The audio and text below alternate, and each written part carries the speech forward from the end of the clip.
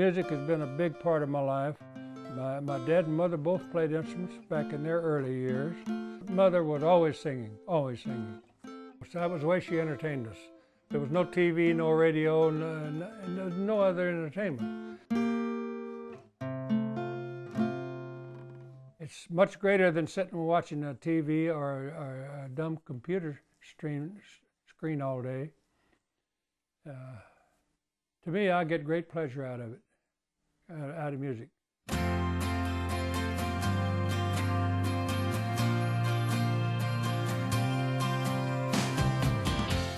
Yep, Everett could have made a career out of music, but those dreams were set aside some 60 years ago when young Everett Fulton answered his country's call.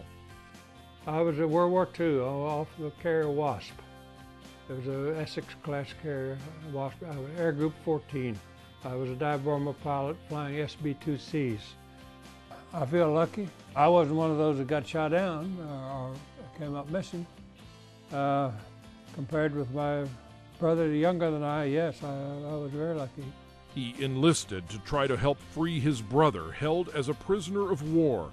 And after training with a young cadet named George Bush, Everett spent the next 20 years in naval aviation. But once the wars were over and his duty was done, Everett came home to Texas on a new mission, in music.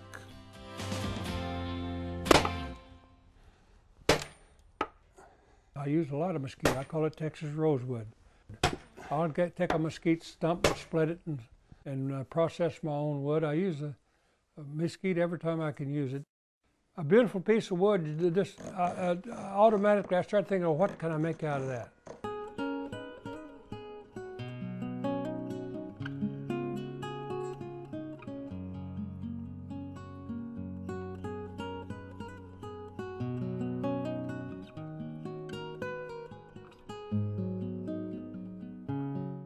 They are mandolas, mandocellos, bass, and tenor guitars, all one-of-a-kind Everett Fulton designs.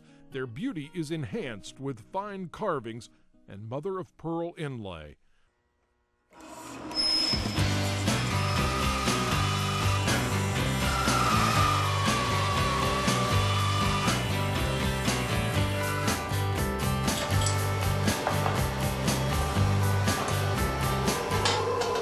It all started when Everett couldn't find a good 4-string guitar for sale.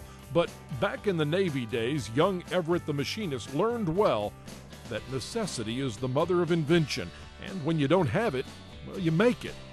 Soon fellow musicians were pulling strings for custom instruments of their own. I view it as artwork, but I design my own instruments.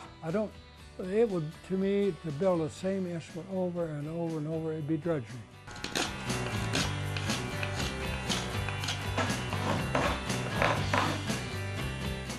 I do my own, cut my fretboard, I bend my own sides. I can't be idle. I don't own a computer. I don't want one. I don't have time for it. And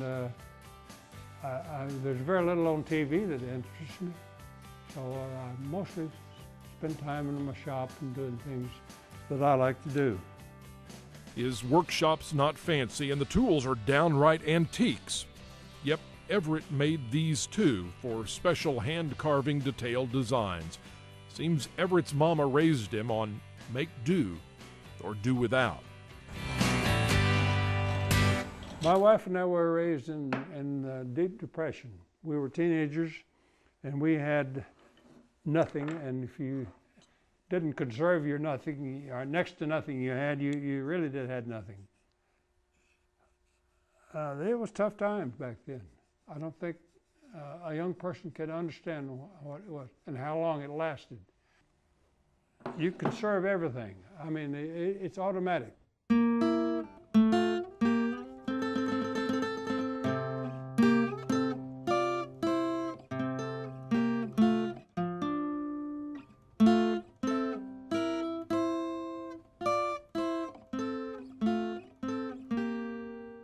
After serving his country for decades and fighting the enemy overseas, surely Everett Fulton deserves a little R&R. But even at the age of 86, this old flyboy just won't slow down. Everett stays young and up-tempo thanks to the rhythm of strings. I get a certain amount of therapy. My wife complains I don't get enough money for my instruments. But I tell her I get $300 or $400 worth of therapy out of building an instrument. And I really mean that. I'm 86 years old, and there's not too many 86 years old people that are still able to use their hands and drive cars. I quit flying about, it's about 30 years ago I quit flying.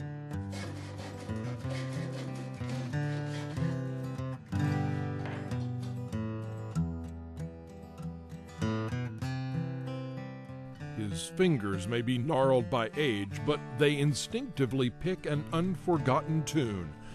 No, Everett won't be performing again. His dance hall days are far behind him.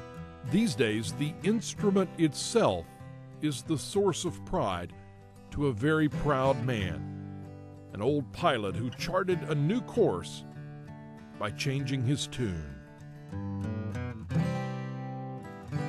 Oh, I love strings above all other instruments because they have a melody. It's very enjoyable to me. Any string, good string music. I love hearing strings.